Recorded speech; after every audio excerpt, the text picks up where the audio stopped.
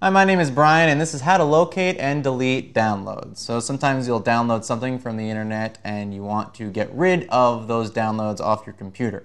So the first thing you can do is you will go to, on a Mac, you can go into your username in the Finder, and then there is a Downloads folder. Once you're in the Downloads folder, you can highlight all the files you want to delete that you've downloaded and drag them into the trash bin.